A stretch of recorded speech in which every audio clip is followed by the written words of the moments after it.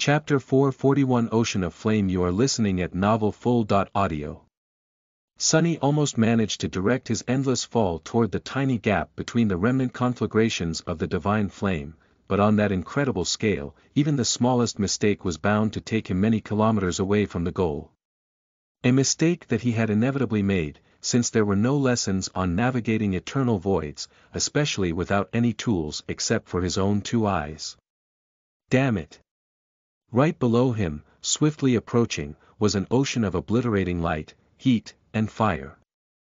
The conflagrations themselves were rather small, no larger than a dozen meters in diameter, and chaotically scattered in the void at a considerable distance from one another. Each looked like a furious, undulant orb of dancing white flames. The space between them, though, was not safe. It was permeated by immolating heat that nothing could withstand, at least nothing Sunny had at his disposal. As the adamantine wood of the treasure chest started to slowly catch fire, he hesitated, then glanced at the empty darkness of the distant rift in the ocean of light. Whether by accident or by design, there was a point in the field of false stars where no conflagrations remained. A roughly circular breach was torn through them, promising him safe passage. But how was he supposed to reach it? If Sunny jumped off the plummeting chest right now, he would probably be able to glide all the way to the rift, the distance was just right. However, he was pretty sure that the dark wing would be instantly turned to ash by the terrible heat of the remnant vestiges of the divine flame. Not to mention that he himself would probably get thoroughly cooked inside the mantle of the underworld if he remained corporeal for that long. With a mental sigh, Sunny left the comforting embrace of the shadows. A kneeling figure in an intricate onyx armor appeared on the lid of the smoldering treasure chest. Arg! Despite the protection of the stalwart enchantment, the air he breathed in was thin and scaldingly hot. It almost felt as if he was inhaling fire. Other than that, however, the mantle of the underworld did a good job of keeping the heat at bay. And yet, Sunny could feel it starting to slowly get warmer. He didn't have a lot of time. Standing up, he raised the dark longbow, knocked an arrow on its string, and gritted his teeth. Then, sending a thin trickle of essence into the muscles of his shoulder and back, he strained his body and drew the mighty bow. It felt as though he was lifting a mountain. How the hell does Saint make it look easy? Feeling his muscles tremble, Sunny aimed toward the rift and hesitated for a second. After he did this, there would be no going back. What is there to go back to, fool? Aren't you sick of that damn chest? Relaxing his hand, he let go of the string. The black arrow shot into the darkness with incredible speed, instantly becoming illuminated by a blinding radiance. It was strange, the void was full of light now, but with nothing to reflect it, the sky below still appeared black and empty. Only when something entered the emptiness did the light become visible. Sunny felt the chest sway, and struggled to keep his balance. A couple of moments later, the fletching of the arrow suddenly caught fire and burned away. However, that didn't affect its flight too much. The arrow pierced the darkness and turned into a distant spark, covering almost an entire kilometer in just a few seconds. Then, however, it slowed down considerably, and its wooden shaft began to smolder. It was time to move. As Sunny felt flame licking his greaves, he held his breath, and used shadow step. The arrow he had sent flying in the direction of the rift was wrapped into one of his shadows. As the shadow unfurled itself from the igniting shaft, Sunny shot out of it as if launched from a giant slingshot. As soon as he left the shadow, it instantly wrapped itself around his body, and then slid toward the quiver. Crap! Sunny found himself flying through the darkness with nothing to support or shield him from being directly exposed to the immolating radiance. The mantle of the underworld suddenly shone in the torrent of light, instantly growing considerably warmer. It wasn't burning his skin yet, but he suspected that there was not much time left before that happened. Especially because his momentum was not only horizontal, but also vertical, and was becoming more so with each moment. He was still plummeting toward the ocean of flames, approaching it with terrifying speed. The closer he got, the more obliterating the heat would become. Twisting as he fell to orient himself in the void, Sunny nocked another arrow and drew the bow again. This time, it was considerably harder, since he had nothing to stand on and had to rely solely on the strength of his arms and shoulders. Just in the few seconds it had taken him to draw the bow, the heat became much more destructive. Another arrow flew into the darkness, and several seconds later, he used Shadow Step again, appearing almost 2 kilometers closer to the rift. It was still decently far away, though. Curses! Sunny flew through the obliterating darkness and struggled to nock another arrow. The glossy black surface of the mantle of the underworld was starting to glow, slowly turning incandescent. He was still fine inside, though. For now. If a little hot. Another arrow disappeared into the darkness, and Sunny jumped through the shadows again. This time, the jump devoured pretty much all of his remaining shadow essence. Whatever little there was left would not have been enough to repeat the process the 4th time. However, maybe, just maybe, he wasn't going to have to. After using Shadow Step 3 times in a row, and turning some of his vertical momentum into horizontal one with each jump, Sunny was now plummeting diagonally through the void, seemingly toward the very edge of the rift. I am going to make it, am I going to make it? Even if he would, it was going to be very, very close. The string of the bow suddenly caught fire and broke with a loud ring. Dismissing the bow and the quiver, Sunny sent both of his shadows to reinforce the mantle of the underworld and threw his hands and legs to the sides. He was trying to create as much surface area as possible to utilize the resistance of the air in his favor. He was well versed in all kinds of falling and gliding thanks to using the dark wings so often, so this was not something new to him. Granted, he had never done it in a heavy armor. Speaking of which. Sunny hesitated, then directed some of his remaining essence into the mantle of the underworld to activate the Feather of Truth enchantment and make the armor as light as possible.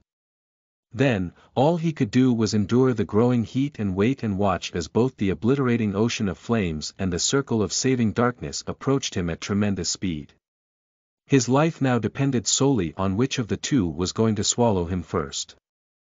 Chapter 442 Burning Heaven. You are listening at NovelFull.audio. Surrounded by a radiant halo, Sunny plummeted into the darkness.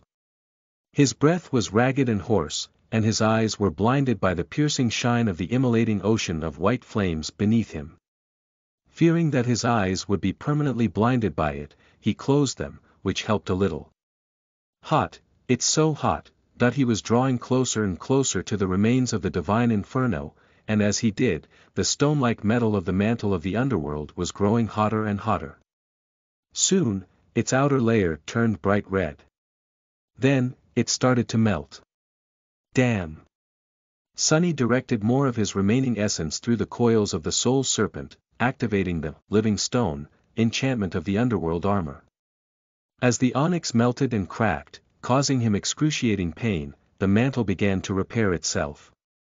Before anything could fully breach the surface of the incandescent onyx, the damage was undone. For now, the enchanted armor could heal itself faster than it was being destroyed. In large part due to being augmented by both of his shadows, perhaps. Sunny encountered another problem, though.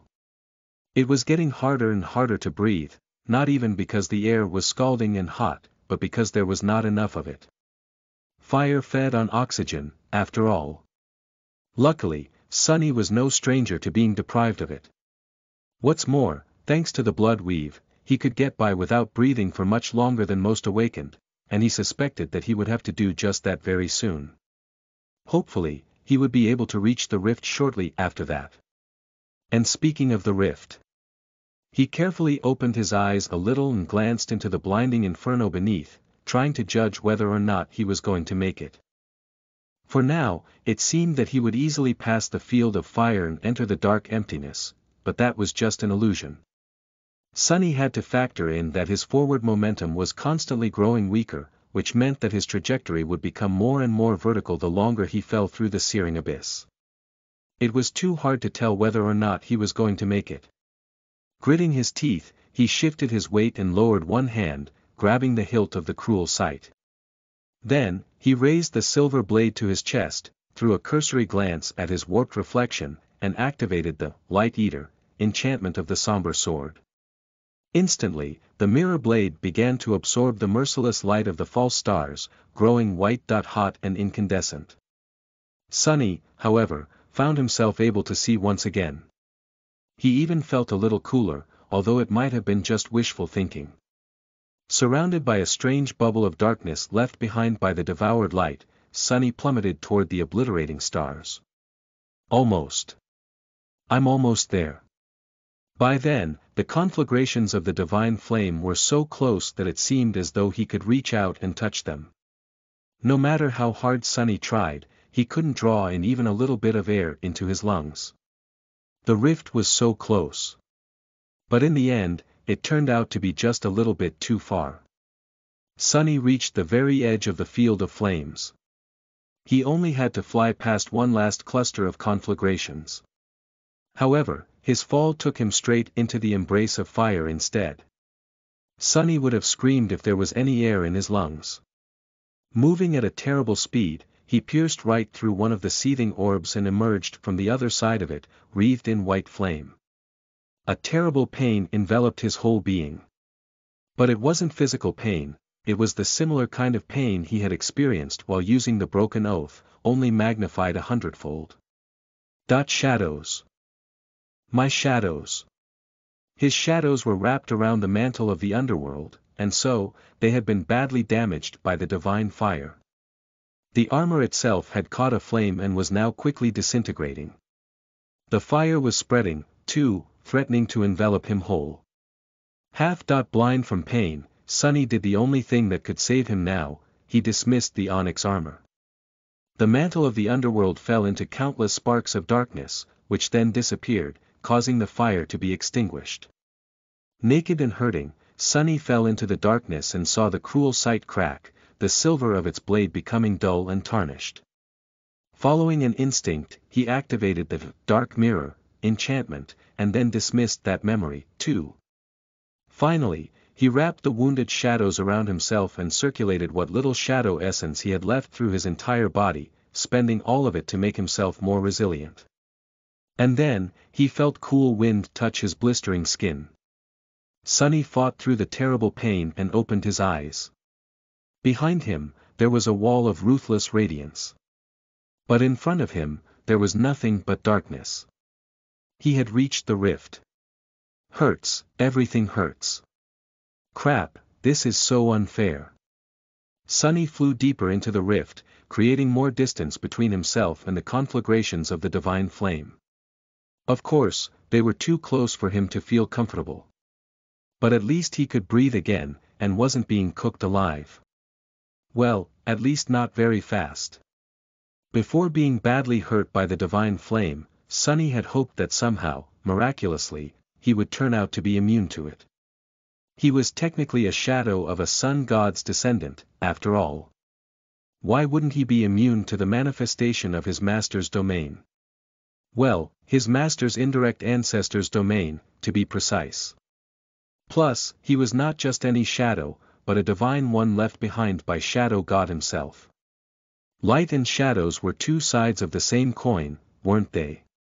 As it turned out, the divine flame didn't care. Arg.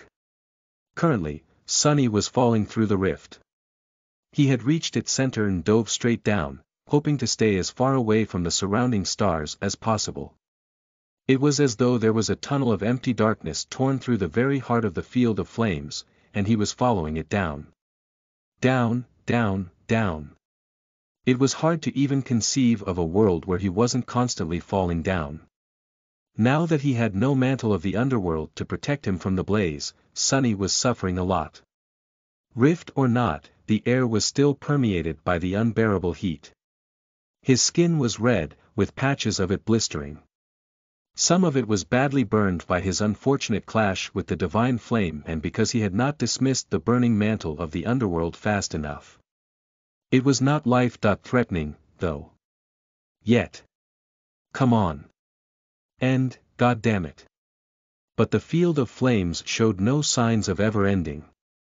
Until it did. After a while, when Sunny was on the verge of losing conscience from the constant heat, he noticed that the scattering of the immolating stars around him became a bit thinner. And then, even more so. And then, suddenly and without any warning, he fell out of the field of divine flame and found himself surrounded by nothing but blessed nothing once again. The radiant inferno was now above him, growing further away with each second. It looked as if heaven was on fire. And beneath him, Sunny looked down and shivered. What? How? His eyes widened in shock. Chapter 443 Secrets of the Void. You are listening at NovelFull.audio. Out there in the empty darkness of the void, something even darker loomed, hidden from the radiant light of the ocean of flame above. Sunny peered at the distant black silhouette and shivered. What the hell? What is it doing here? Far below him, a small island cut from dark stone floated in the endless emptiness, surrounded by drifting slabs of shattered obsidian. A tall and magnificent pagoda stood in its center, built of a flawlessly black material that was neither wood nor stone. Its lusterless walls seemed to devour any light that touched them. It was the perfect replica of the ivory tower. But at the same time its opposite. The two pagodas were so alike that for a moment, Sunny even thought that he had somehow found himself high up in the sky above. But no. The island that the obsidian tower stood upon was different. It was larger than the one every awakened on the chained isles was used to observing in the skies, and had no broken chains hanging from its stone slopes. On its desolate surface, remains of mysterious structures could be seen, turned to ruin by the passage of time. Several obsidian pillars protruded horizontally from its edges, stretching into the empty void like strange wharves. From high above, Sunny couldn't see much of the island in detail. But he was approaching it fast. Crap. Too fast. Sunny hesitated for a moment, then suppressed the desire to immediately summon the Dark Wing. The divine flames were still too close, and their heat could damage the fragile memory. He had to wait for a bit, there was still time. Even if it was going to run out pretty soon. Sunny continued to fall, waiting. With every minute, the heat of the immolating stars dissipated a little. And with each minute, the dark island grew closer and closer. Finally, knowing that there was no more time to waste, Sunny summoned the Dark Wing and commanded it to turn his fall into a glide. The dragonfly cloak turned into a blur behind his back, but it also began to produce thin wisps of smoke, threatening to catch a flame at any moment. Curses! Supported by the enchantment of the Dark Wing, Sunny's descent started to slow down little by little. His speed, however, was too great to be nullified in a single instant. It was dropping swiftly, but was it swift enough to prevent him from splattering all over the surface of the mysterious island? And was the transparent cloak even going to endure for long enough? Sunny cursed and trembled as he watched the obsidian tower approach. Here goes nothing. Damn. In the end, he still landed with enough speed to shatter all bones in his legs from the impact against the ground. At the last moment, however, Sunny turned into a shadow and dove into the deep darkness enveloping the island instead. Safely embraced by the shadows, he submerged himself into them, and finally allowed his mind to relax. Safe. I'm safe, he was finally safe. For a few seconds, at least. Sunny was in a world of pain. His shadow essence was running out, too. Also, he had no idea what terrifying danger was waiting for him on the mysterious island that remained hidden in the deepest reaches of the sky below for thousands of years, nor what deadly secrets waited for him inside the obsidian tower. But for now, he did not care. All he cared about was that he was not falling anymore. Bliss, this is pure bliss. Floating in the dark embrace of shadows, Sunny couldn't get enough of the fact that, for the first time in almost a month, he was stationary.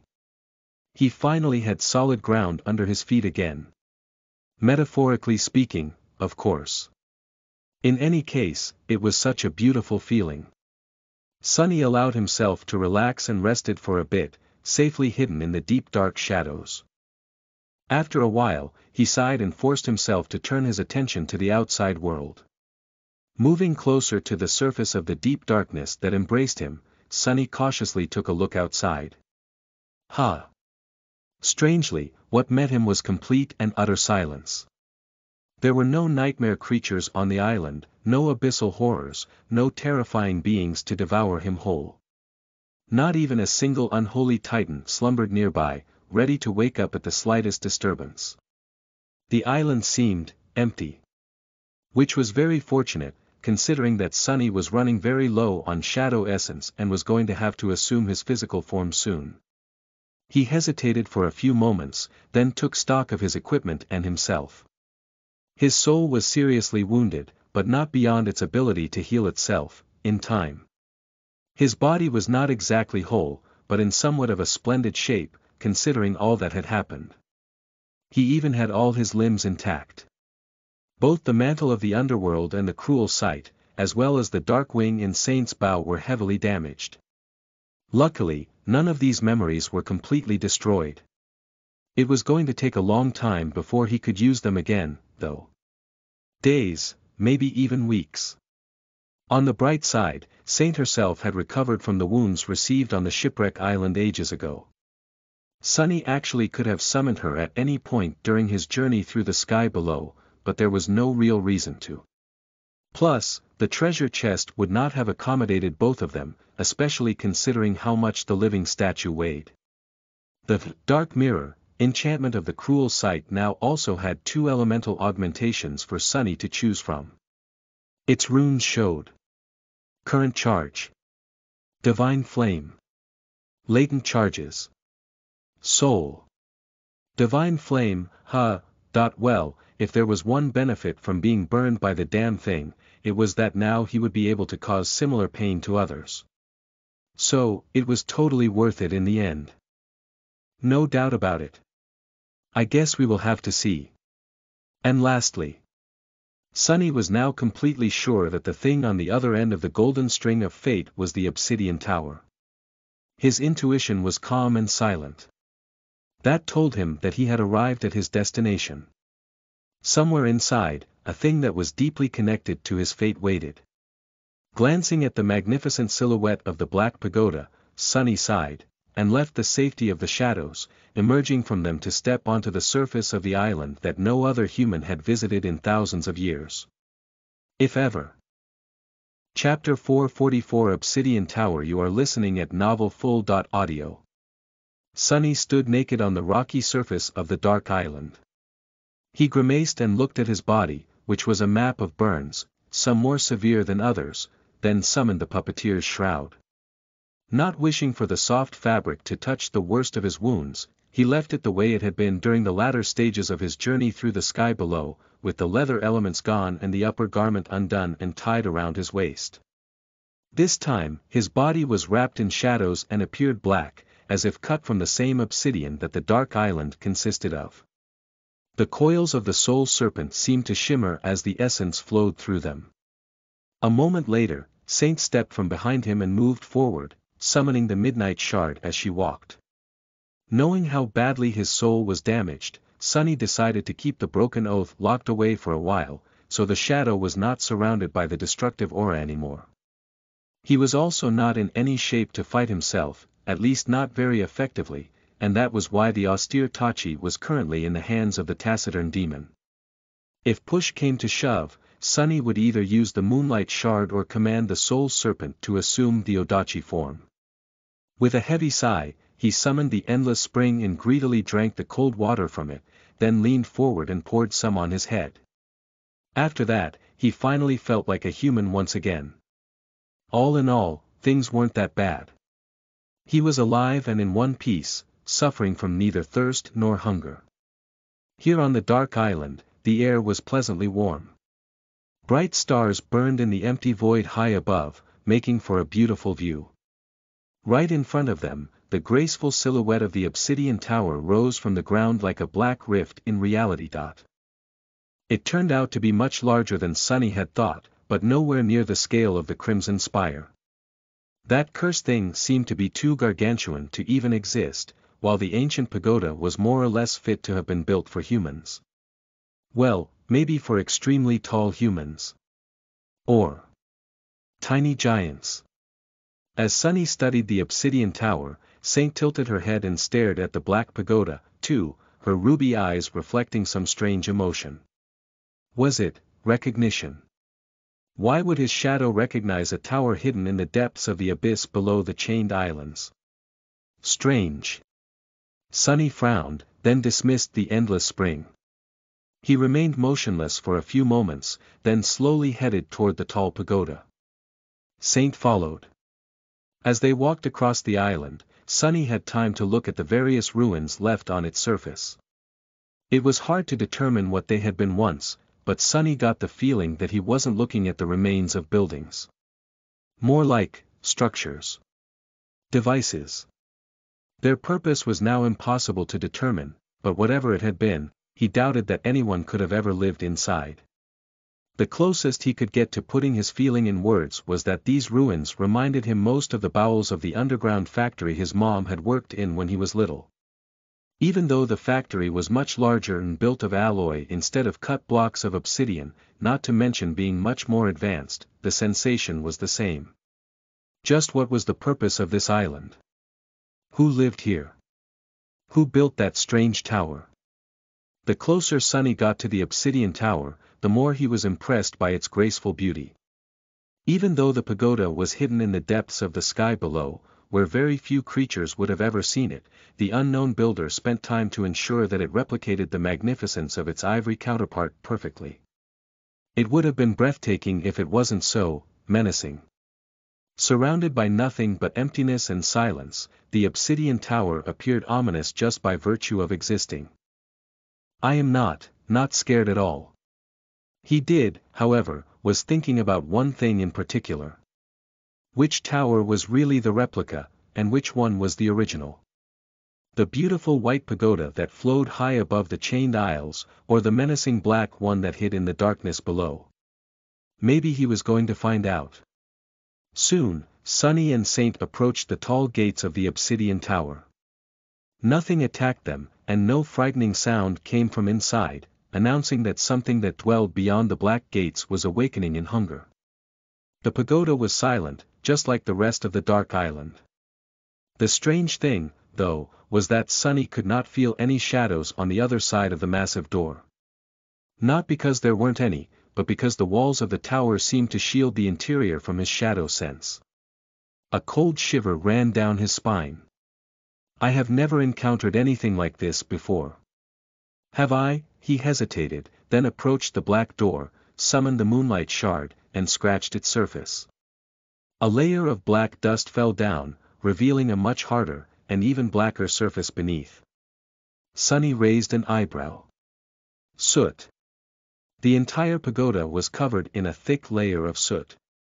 He stood motionlessly for a bit, trying to understand what meaning was there in this fact, then simply shrugged and studied the ancient gate. The problem he was facing was that the gate didn't have a handle to open. Neither did it have a keyhole, a bell to ring, or a knocker to announce his arrival. How the hell am I supposed to open it?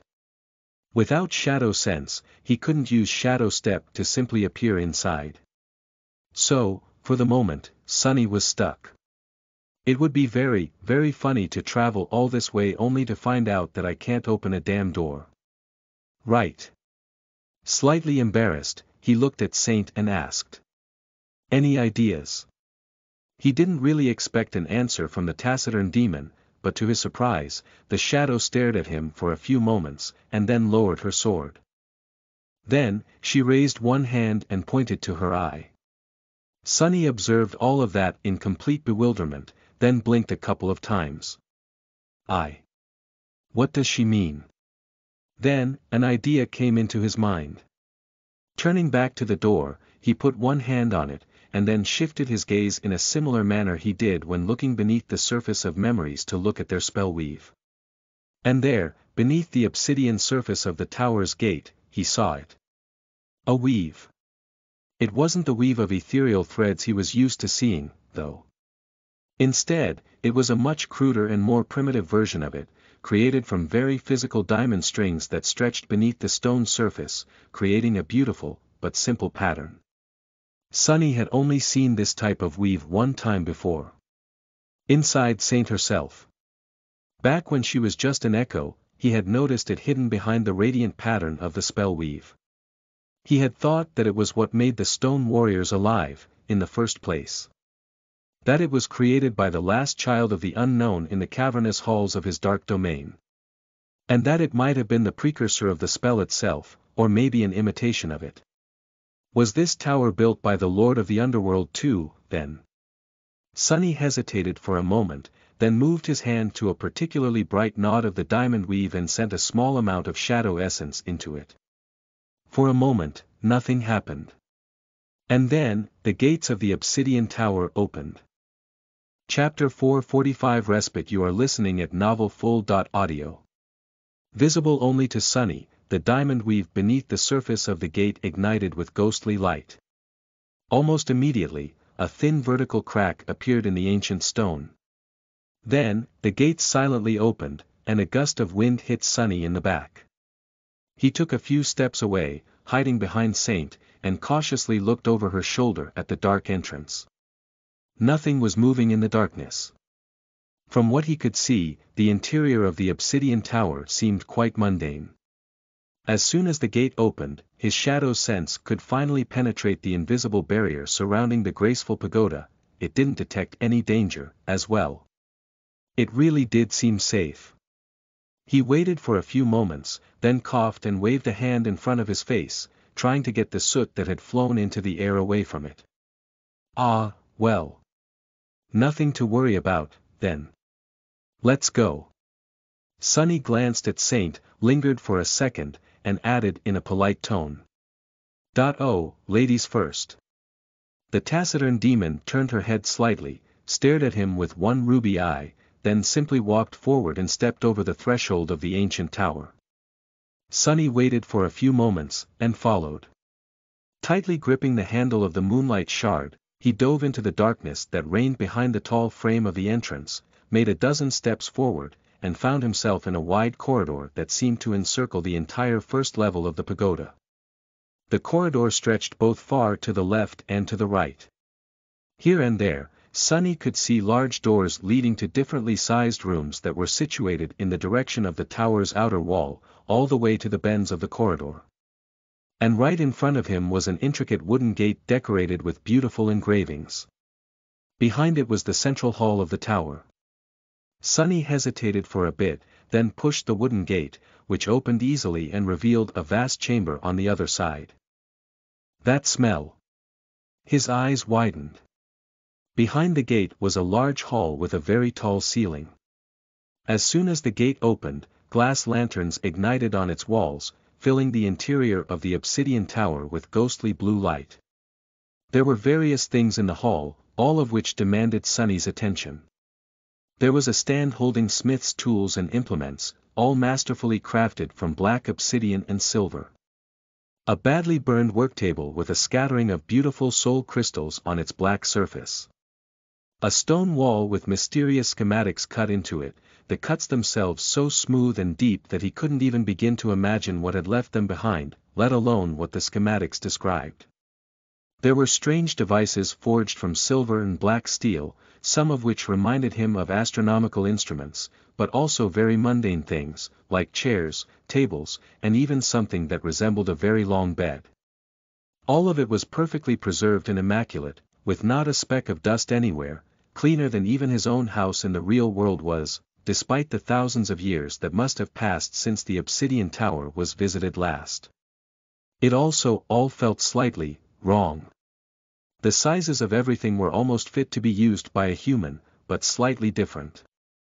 The shapes of the handles of all the tools were slightly strange. The way the pieces of furniture and equipment were arranged in space filled him with a slight feeling of unease, even though he didn't know why. But Sunny did dwell on this for too long. Neither did his gaze linger on any of these items. His attention was pulled toward one specific place. Not too far from him stood a simple wooden table. And on it, was all kinds of delicious food. Juicy meat, freshly baked bread, succulent grapes, glass jars of exquisite wine, beautiful pots full of steaming tea, all of it waited for him, as if served only a few seconds ago. Sunny's mouth watered. How is this possible? This has to be an illusion, right? Covered in layers of soot, sweat, and blood, he walked toward the table. His boots left black marks on the pristine floor of the hall. Arriving at his destination, Sunny reached out and grabbed a piece of bread with his dirty hand and greedily devoured it, then took one of the intricate silver goblets and filled it with wine. The rest of the goblets clattered to the floor, thrown off the table by his careless movement. Not paying it any attention, Sunny gulped down the sweet wine and laughed, sending breadcrumbs flying into the air. Ah, this is not bad, really. He would have preferred something without alcohol, but then again, this wine tasted so good. There was a wide grin on Sunny's face, but also dirty traces left by tears. His shoulders trembled. This really hits the spot. He was aware of the fact that the food could have been full of poison, but didn't care too much. He was just too hungry, tired, and spent. His body and his soul both hurt too much. He was at his wit's end. Refilling his goblet and grabbing a piece of perfectly roasted meat, he wandered away from the table and took another look at the large hall. There's no one here, right, Saint? The shadow silently walked behind him, vigilantly looking around and keeping the midnight shard ready. But there was nothing to use it against.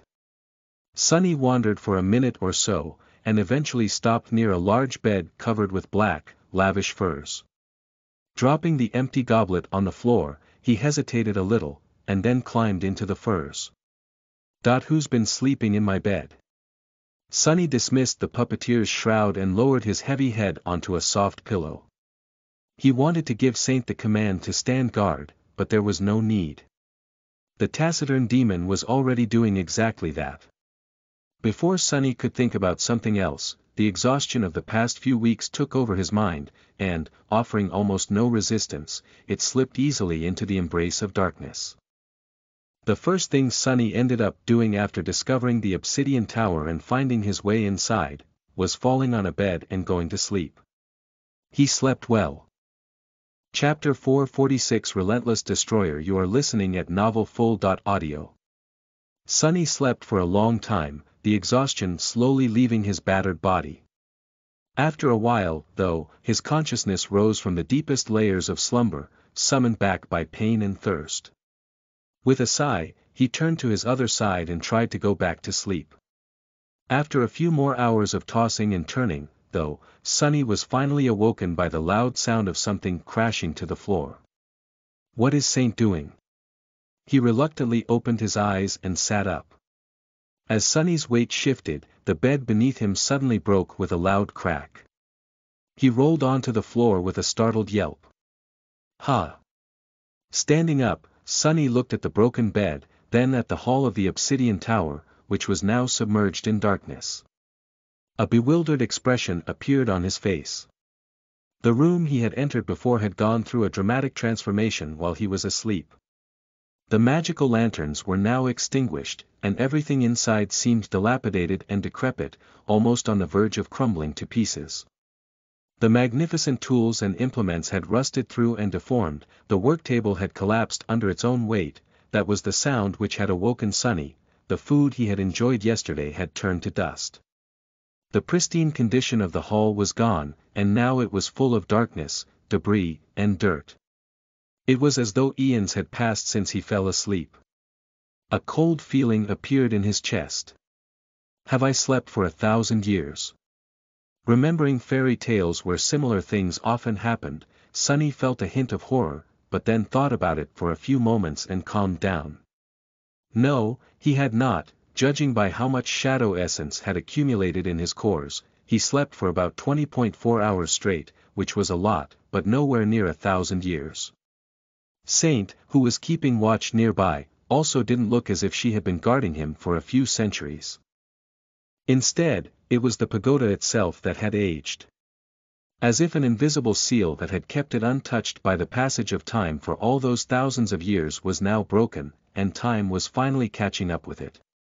Time was the most relentless destroyer, after all. Sunny sighed with relief, then grimaced. Curses!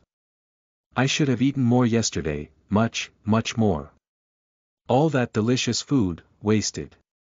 Shaking his head dejectedly, Sunny looked around, then accessed his own state. His wounds were already much better than they had been the day before. The burns were still rather painful, but within his capacity to endure without being slowed down in battle, too much. A couple more days of rest, and he would be close to being fully functional again. He was really hungry, though. But that was going to have to wait. Summoning the Moonlight Shard, Sunny gave Saint a command to follow, and went to explore the Obsidian Tower. It took Sunny about an hour to fully explore the first level of the ancient pagoda. Some of the doors in the outer corridor had collapsed and turned to dust, some remained standing and required him to use a tiny bit of shadow essence to unlock them. Behind the doors were all kinds of rooms. Most of them were empty, suggesting that the master of the tower had moved away a long time ago, taking all the valuable things with him, while some contained weathered debris and dust. Sunny spent a lot of time trying to understand what all these things had once been, by the damage done by the accelerated time was too extensive to even guess. Such a shame. Feeling strangely disappointed, Sunny decided that it was time to move on to other levels of the tower. He still had to find the thing that had pulled him toward this place, as well as, hopefully, some means of returning either to the Chained Isles or to the real world. That the idea of being stuck on this island forever did not seem very appealing. Especially now that there was no food anywhere around. Not finding anything interesting on the first level, Sunny decided to explore further. From the outside, it had seemed as though the Obsidian Tower had 6 levels, which really surprised Sunny. He had expected there to be 7. However, after finding 2 stairwells, one stair leading up, the other down, he realized that there was an underground level, too, which explained this small discrepancy. Everything having to do with the spell and the dream realm had a tendency to be tied to the number 7, except the gods, of whom there had been only 6. I guess that's why they are called gods, no law can bind them. Not even such a weird and random law as all things coming in 7s. Sunny looked up, then looked down, and decided to explore the underground level first. Letting Saint go ahead, he entered the spiraling staircase and descended into the depths of the dark island. Unlike the ground level, the basement of the Obsidian Tower turned out to be one giant hall. And in it, Sunny recoiled. For a second, it seemed as though hundreds of dismembered corpses were piled at the center of the hall, forming a morbid hill. But as Sunny took a step back and instinctively raised the Moonlight Shard, he realized that he made a mistake. The bodies piled in the center of the chamber were not that of people. Instead, they were dolls. Hundreds of broken porcelain dolls, each the size of a human, were discarded in the underground hall. Their fragile bodies were shattered and broken, laying there like abandoned toys. Some were missing limbs, some were left with gaping holes in their torsos. Some had long ago turned into piles of small fragments, with not even their faces remaining. But those faces that did remain. Sunny tilted his head, then glanced at Saint. Every broken doll had the same face, or rather, all of their faces looked alike, as if they were all imperfect copies of the same original. They had the same flawless, inhumanly beautiful features that Saint had, only the craftsmanship behind the faces of the broken dolls seemed much less refined, as though the sculptor had not yet perfected his skill when creating them. They all looked like Saint's lesser siblings. If Sunny ever had doubts that the Obsidian Tower had once belonged to a certain underworld demon, now there were none. The last child of the unknown had clearly spent some time here. Was probably the one who had created the Black Pagoda, in the first place, for some mysterious purpose Sunny couldn't even begin to guess.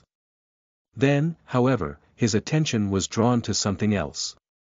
The floor of the vast hall was covered by a thick layer of dust, which should not have been disturbed in a few thousand years. But it had been. A set of fleet footprints led all the way from the bottom of the stairs, where Sunny was standing, to the pile of broken dolls, circled it, and then mysteriously disappeared.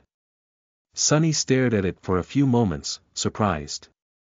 Someone had entered the obsidian tower before me.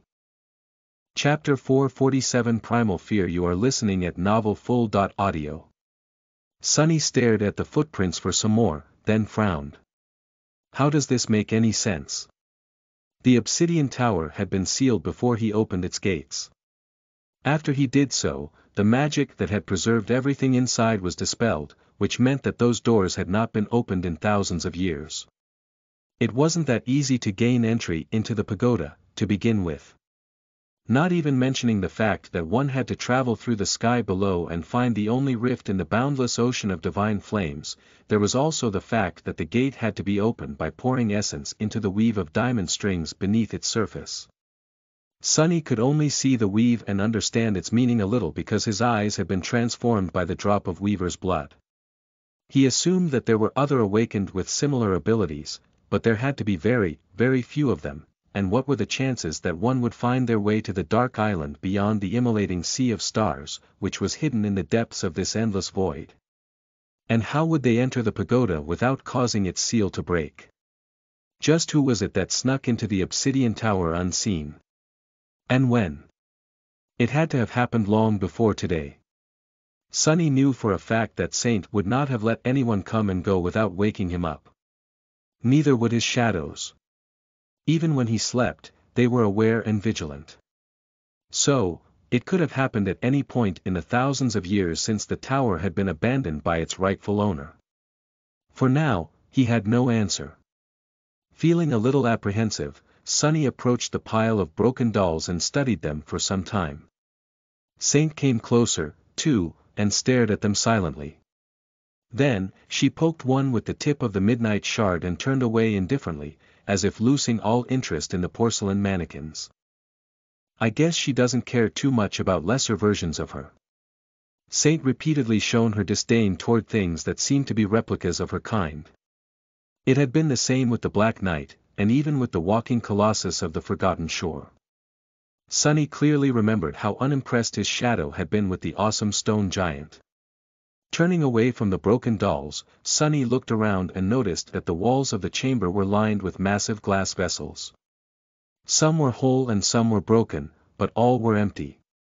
The glass was black and opaque, covered with a thick layer of soot, from the inside.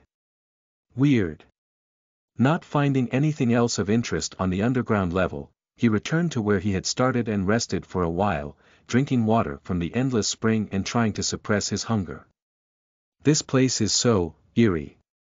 It was, indeed. The Black Tower stood at the edge of an endless void of darkness, empty and abandoned, with everything inside of it made out of nothing by an inhuman mind. It was not a very welcoming place. At least not for humans.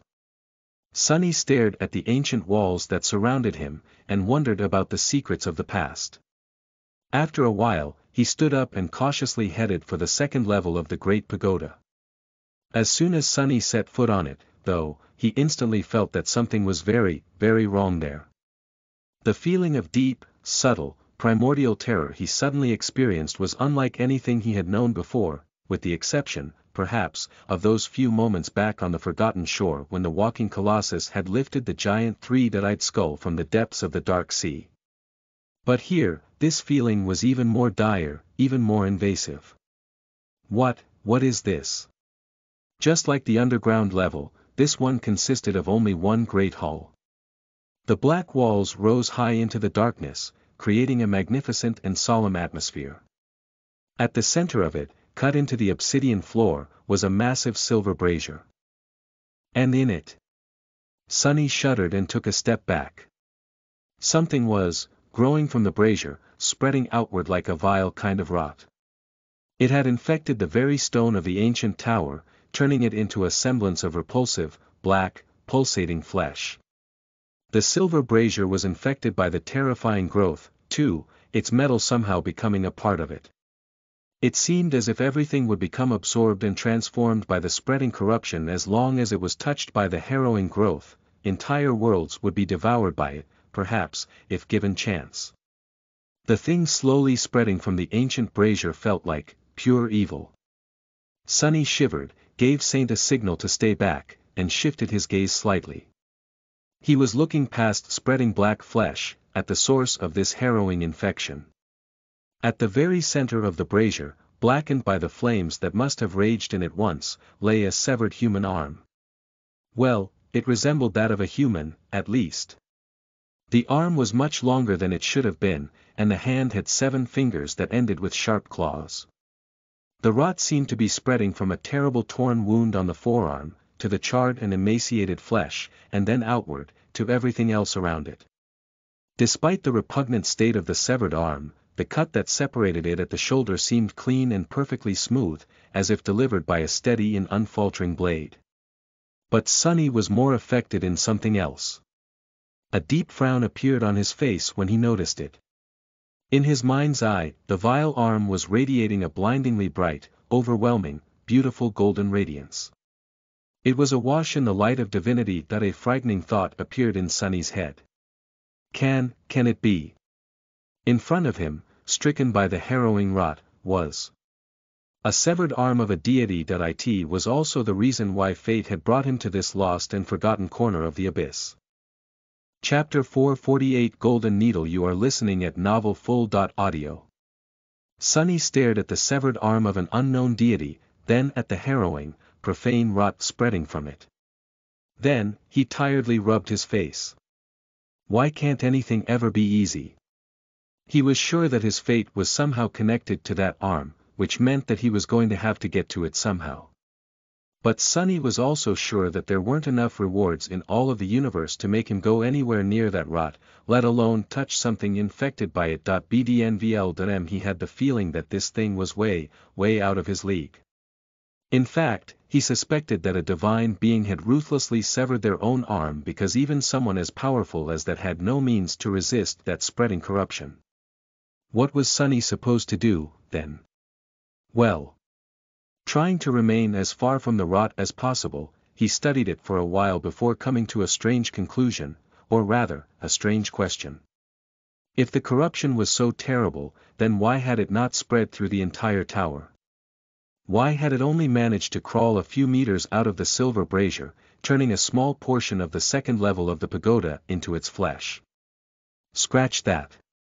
Why didn't the whole island become one giant chunk of rotten black? Whatever the hell that thing is.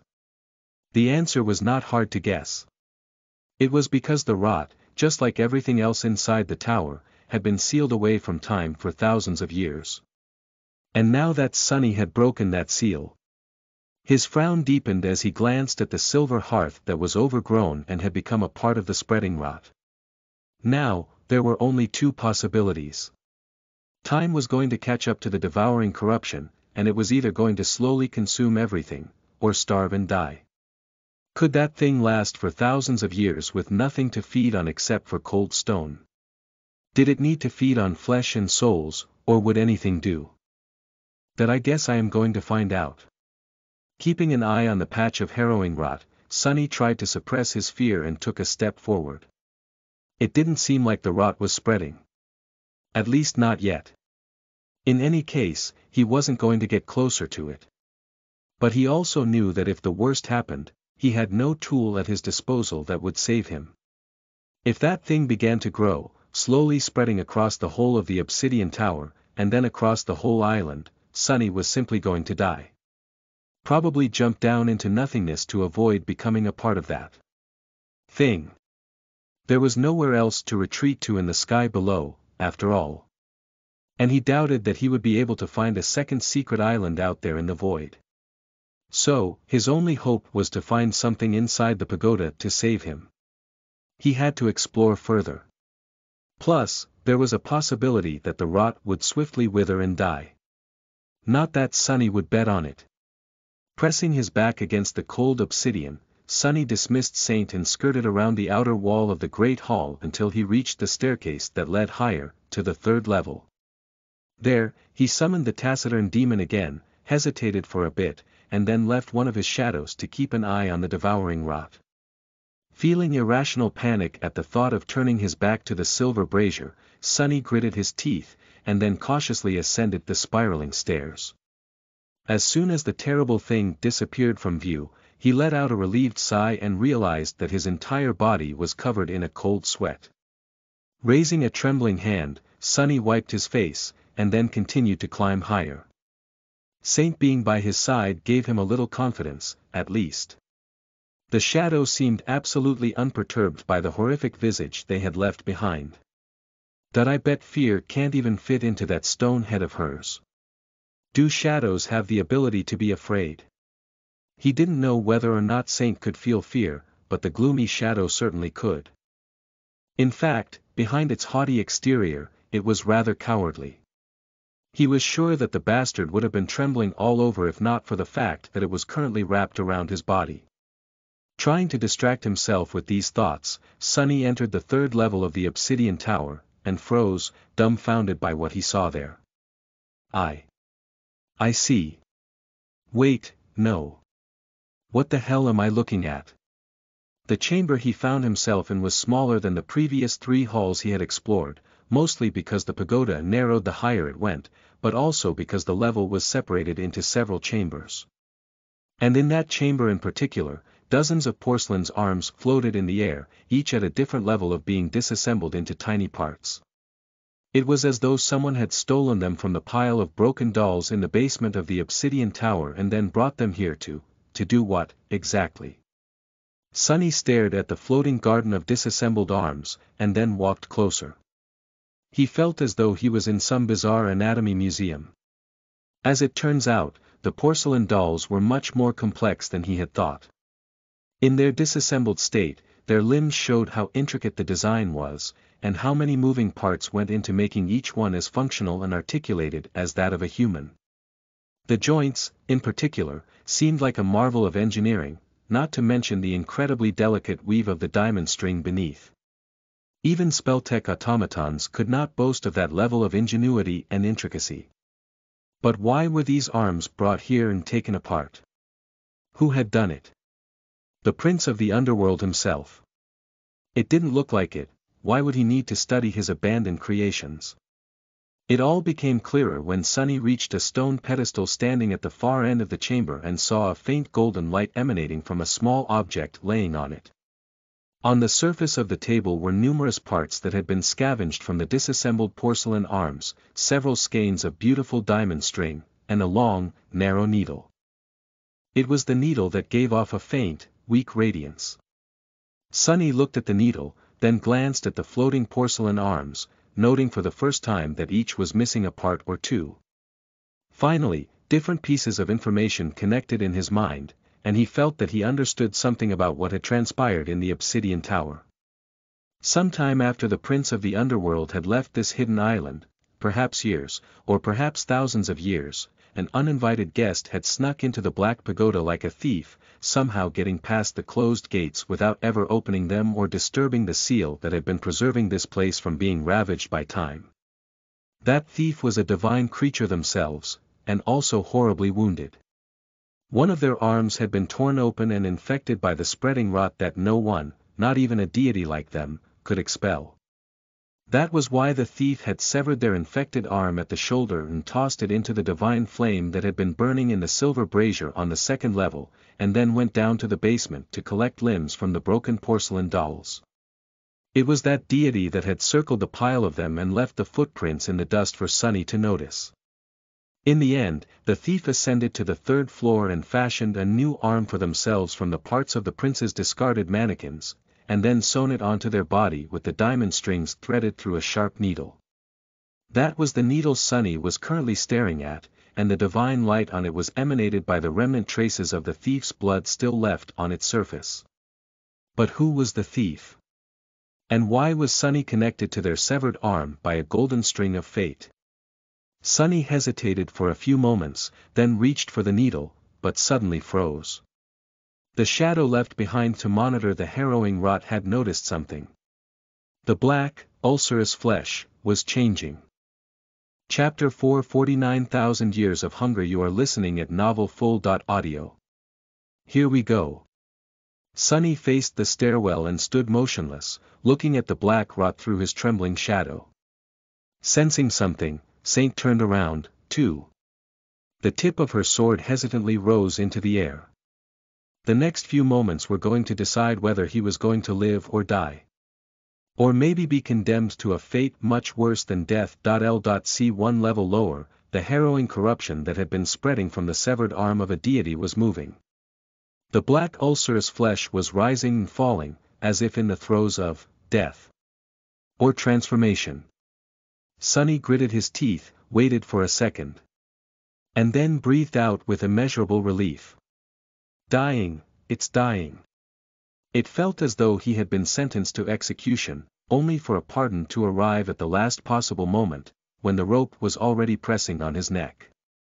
Indeed, the terrifying rot was withering. As thousands of years that passed since it was locked in the obsidian tower caught up with it, the devouring corruption appeared to be dying of starvation. The stone surface assimilated into it convulsed and wriggled, as if consumed by pain. The silver brazier was melting. The growths of the bulbous black flesh were slowly receding, their color turning ashen. The process was slow, but at the edges of the patch of corruption, the rot was already turning into wisps of darkness, which then disappeared without a trace. As tension left Sonny's body, he couldn't help but sway a little. Good, something has gone my way, at last. Before, he had been considering his options and finding no possible way to escape from the rot if it was to start spreading. He had considered trying to damage it with broken oath, but doubted that anything the awakened memory could do would work, considering that even the original owner of the seven-fingered hand resorted to severing their limb completely instead of trying to destroy the spreading corruption. He had also entertained the idea of using the cruel sight, which was now infused with divine flame. But something told Sonny that the massive brazier where the rot had taken root had once been full of it, too. That was apparent from how charred the severed arm of the transient deity was. If even thousands of years of burning in annihilating divine flame couldn't destroy or stop the black rot, then what hope did he have? In the end, though, the corruption had destroyed itself. Neither divine flame nor an actual deity had been able to damage the black rot, but its hunger, and the relentless nature of time, were. Thank gods. Sonny inhaled deeply and tiredly closed his eyes. The corruption was slowly dying, pieces of it slowly disappearing, bit after bit. All that was left behind were the damaged stone and the memory of primal horror. He grimaced. But also, damn the gods. Why would they allow for such a thing to exist? Shaking his head, Sonny wiped the sweat off his face, then turned around and walked back to the stone pedestal. Reaching with one hand, he picked up the long, sharp needle and stared at it for some time. The needle seemed to have been made out of polished iron, but due to the traces of divine blood absorbed by it, the cold metal had assumed a faint golden shine. Sonny looked at it for a long time, trying to understand if this was a mundane item or some mystical artifact. In the end, he had to admit that he had no clue. The needle did not turn into a memory like Weaver's mask had. He didn't see any spellweave inside of it either. However, the needle also didn't feel like a simple object. It was strange. He thought for a bit, then summoned the covetous coffer and carefully placed the needle inside. The skeins of diamond string also went in, easily disappearing into the gluttonous box. I will have time to study it later. With that, Sonny hesitated for a bit, then reluctantly headed back toward the second level of the great pagoda. He was going to watch the harrowing rot die, and then try to approach the severed hand of the mysterious deity. Some time later, Sonny was sitting on the lowest step of the stairs leading to the great hall, staring at the massive brazier in its center. What was left of it, to be precise. The devouring corruption took its sweet time dying. Even the hunger of thousands of years could not destroy it so easily, it seemed. The black flesh writhed and pulsated, disappearing little by little.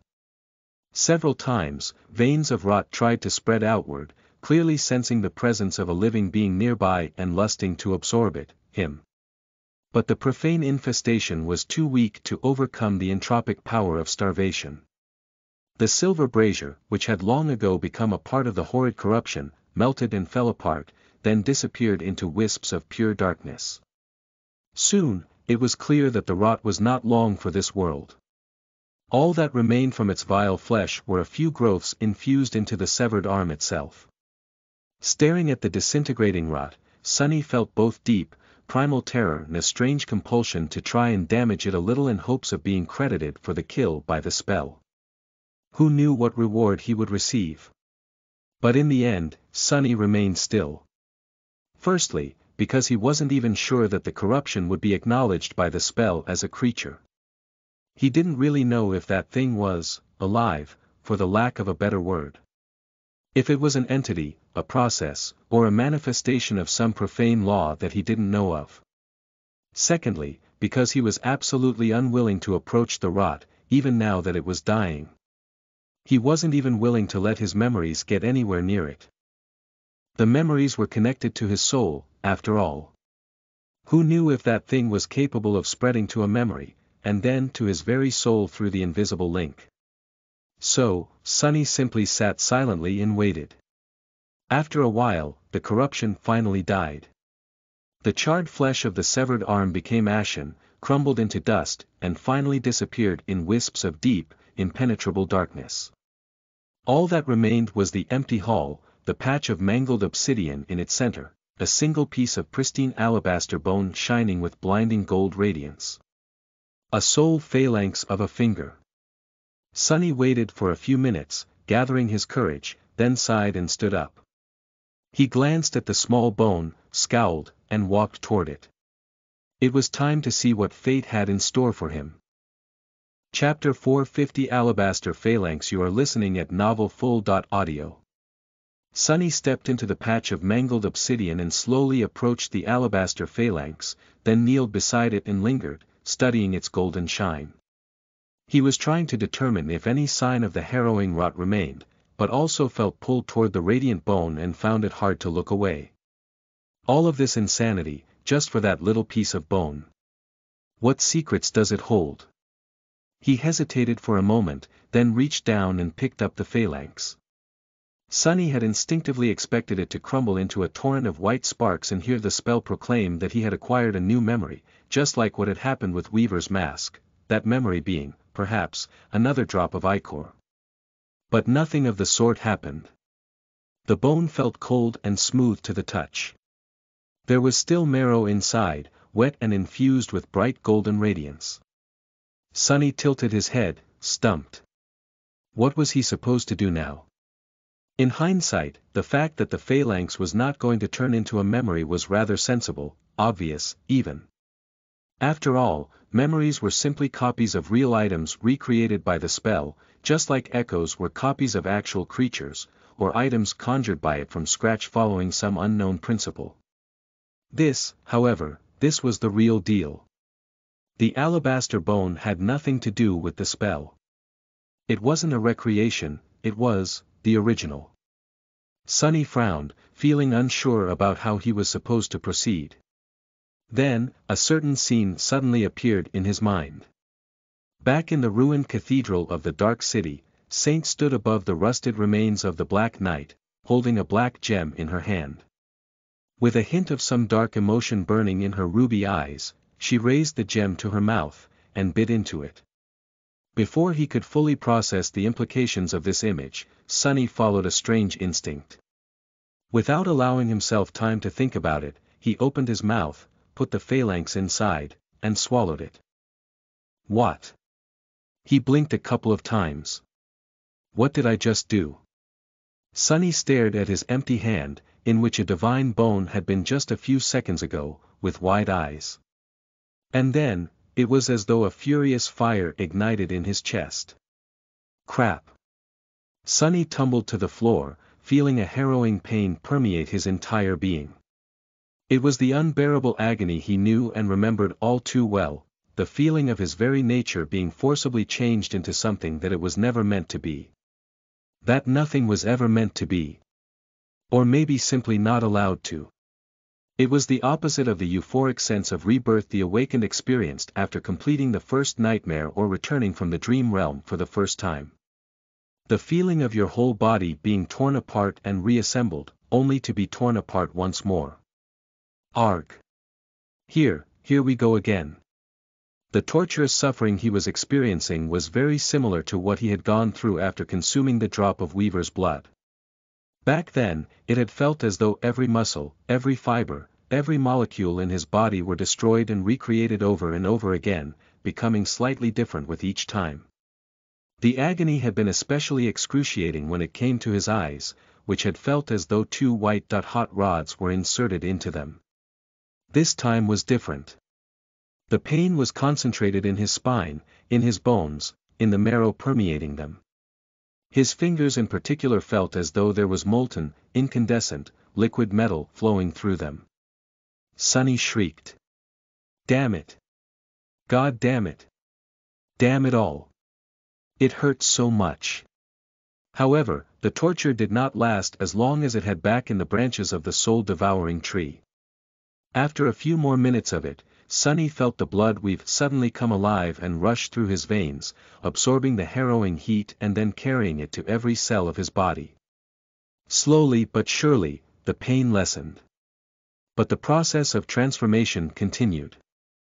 Sonny sprawled on the floor, covered in sweat and breathing heavily. He could feel himself changing. It was a strange and extremely unpleasant sensation, one suffused with a feeling of profound wrongness, but not as devastatingly excruciating as it had been just a few seconds ago. Hell, that was rough. His voice was hoarse and creaky. Sonny glanced to the side and noticed Saint, who was standing silently above him and looking away with cold indifference. Such heartlessness. No sympathy at all, at least the happy shadow seemed very concerned about him, or itself. It was pacing nervously, turning to Sonny from time to time and timidly offering its encouragement. The gloomy shadow was currently wrapped around his body, so it couldn't offer any feedback. He had no doubt that it would have just mocked him, anyway. That jolly guy is, really irritating. I would rather be mocked, curse it all. Gritting his teeth, Sonny closed his eyes and endured the unpleasant feeling of his body being demolished and reconstructed as best as he could. After a long while, which felt like an eternity, it was all finally over. A deep feeling of relief spread through Sonny's body. It felt more solid, somehow. Strong, firm. Resilient. Just what have I? The voice of the spell suddenly thundered in the solemn dark hall, interrupting his thoughts. Was he imagining it, or had there been a note of dark excitement in it? It said, "One of your attributes has evolved. You have acquired a new attribute." You don't say. Sonny struggled to sit up, and then hurriedly summoned the runes. What have I done to myself this time? The runes shimmered in the air in front of him, and Sonny quickly looked at the cluster describing his attributes. Attributes. Faded, Ember of Divinity.